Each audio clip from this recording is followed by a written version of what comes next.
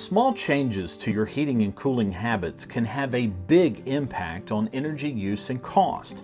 Here are some ways that you can save money with your energy use and cost. For starters, check your air filters.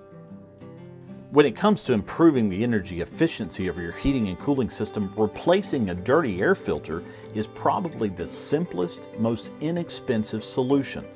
Air filters just don't keep the air fresh. They save you money on your energy purchases by making it easier for your cooling system to work and improving the system's performance. Clean filters also prolong the useful life of your heating and cooling equipment by keeping dirt and dust off of diffusers and coils and out of fans and motors.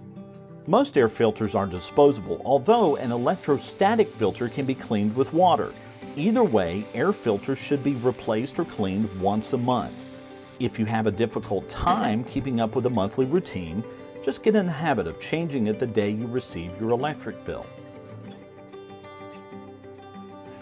Fans can be used in conjunction with air conditioning to help reduce energy cost.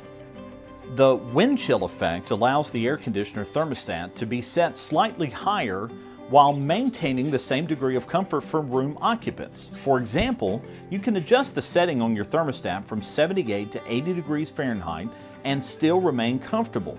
For each degree you can raise the thermostat in the summer, you can save 5% of the cooling cost on your electric bill.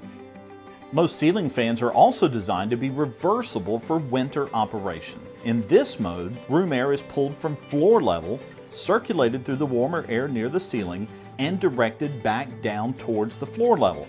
This mode of operation allows the warmer ceiling air to be directed downward without blowing directly on you. Another great habit is to set the thermostat and forget it. If you change the thermostat frequently throughout the day, you're more likely to waste energy. In the winter, try setting the thermostat at 68 degrees or below. In the summer, try setting the thermostat at 78 degrees or above. These small changes can lead to big savings.